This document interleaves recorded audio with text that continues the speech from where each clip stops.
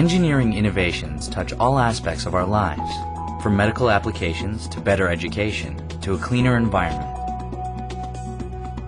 The UCLA Henry Samueli School of Engineering and Applied Science is at the forefront of engineering, developing the tools that will transform the world around us. Reflecting the high quality of our endeavors, the school was awarded 2 additional externally funded interdisciplinary research centers, bringing the total number housed at UCLA Engineering to 7. The new NIH Nanomedicine Development Center for Cell Control is directed by Professor Shi-Ming Ho and will focus on creating new treatments for diseases by manipulating molecular circuitries in cells. As an NRI National Institute of Excellence, UCLA's Western Institute of Nanoelectronics is one of the world's largest joint research programs focusing on spintronics. When the semiconductor consortium was concerned about the future of the semiconductor industry, upon scaling beyond Moore's law, spintronics became one of the most important things to be investigated, because spintronics represents a phase transition which may operate at room temperature at a much smaller scale compared to CMOS. The way I think about spintronics is that we are using something else to encode information, and that is the spin of an electron. Instead of having an electron move, which dissipates power, you're using the electron, its angular momentum, its spin, to encode information. WIN was established, and this went through the state of California and major educational institutions, including UCLA, of course, Stanford, Berkeley, and UC Santa Barbara. We believe these sets of universities have a unique strength in spintronics, which we believe particularly with outstanding faculty members and students can push forward and forge new kinds of nanoelectronics in the future. UCLA Engineering's work goes well beyond the laboratory into the community, where our students, faculty, and staff are working with K-12 teachers and students to increase awareness of engineering and science. A leader in outreach and support activities, UCLA Engineering is building on many years of success in serving underrepresented communities to develop the intellectual capital of the future. The school and its partners are committed to widening the pipeline of future engineers and scientists through a range of programs and activities. I'm currently the first vice president of the National Society of Black Engineers, NSBE. It's the largest student-run organization in the country with over 18,000 members right now. At UCLA, NSBE plays a vital role. We hold outreach events once a quarter that target middle school, high school, and elementary school students. At these events, we introduce the students to engineering and let them know what that is.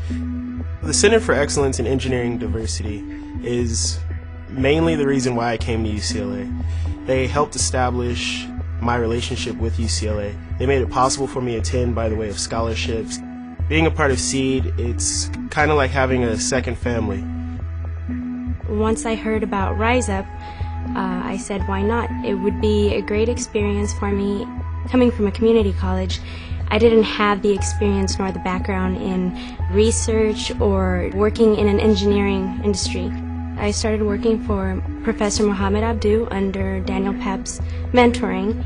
You just never know what's going to happen when you walk into a laboratory, which is really exciting. It's nice to see a final result. In research, you feel like you've really achieved something and you've done something.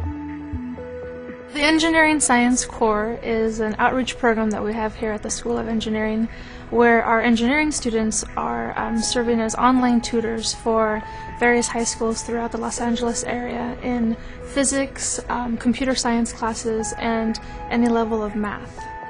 They can basically tutor from any computer here on campus, at home, whether they have an hour a day or an hour a week, whatever it is, we're able to match these groups of people together, and the outcome is wonderful. We're hoping to increase the numbers of women and underrepresented students here at the School of Engineering. I tutored for the honors trade class at Mayfield. It's an all-girl Catholic school in Pasadena. The questions were about basically their homework. I'd give them little hints that maybe helped me. Try not to give them the answer so that they maybe could figure it out on their own and remember it better.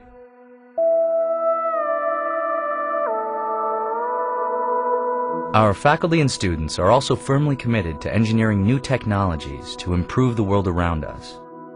One such faculty member, Jennifer J., received a Presidential Early Career Award for scientists and engineers for her research. We're interested in the fate of disease-causing organisms or pathogens in the environment. We do know that they're emitted from storm drains and that they eventually will die in the water.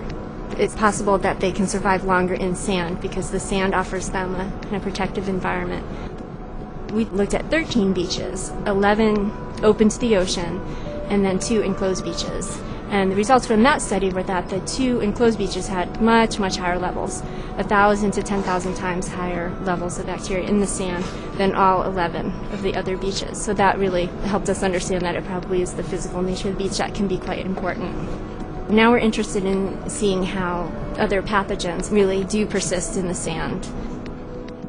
UCLA Engineering is also partnering with world leaders in education and testing to develop new classroom tools for young students. The goal of this project is to come up with a fair way to assess children in different linguistic backgrounds. It seemed to be an extremely interesting prospect with collaborating with the School of Engineering to be able to figure out ways in which we can get information about children's reading into the hands of teachers. Throughout, we've had a group of expert teachers working with us, and their feedback has been critical, I think, to the development of the whole tool. If a teacher or a speech recognition system has difficulty understanding certain accents, they may label the child as having reading difficulty, whereas in fact it was just an issue of mispronunciation. We are also collaborating with experts in medicine to develop new applications for prevention, surgery, and recovery. We started talking to various medical doctors on campus.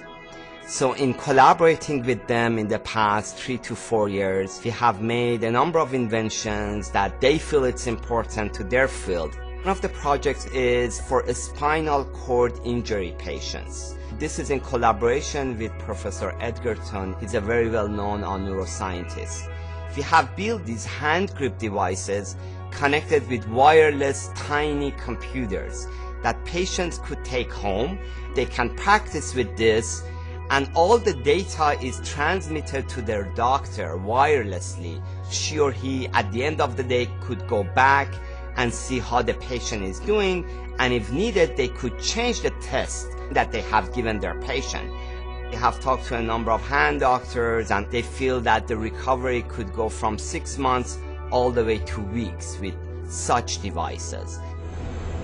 The research focus of my lab has been on active materials, and active materials really convert energy from one source to another used in very unique applications. The heart valve we're working on is a pediatric heart valve. We're making a device now that you can put in a really small catheter. You can snake it in a pediatric patients where the arteries and veins are very small up to that damaged heart valve and deploy it. So by doing this percutaneously, you've eliminated those open heart procedures. I think an engineering school would have a very difficult time doing it on their own. What's made this possible is actually interactions between the School of Engineering, myself, and Dr. Levy, a pediatric cardiologist. Through innovative partnerships with world-class researchers in other disciplines, our talented faculty and students are creating new technologies that will change the world. UCLA Engineering's commitment to service and to the future extends into the community, where we are helping to develop tomorrow's engineers and scientists. UCLA Henry Samueli School of Engineering and Applied Science. Transforming our lives.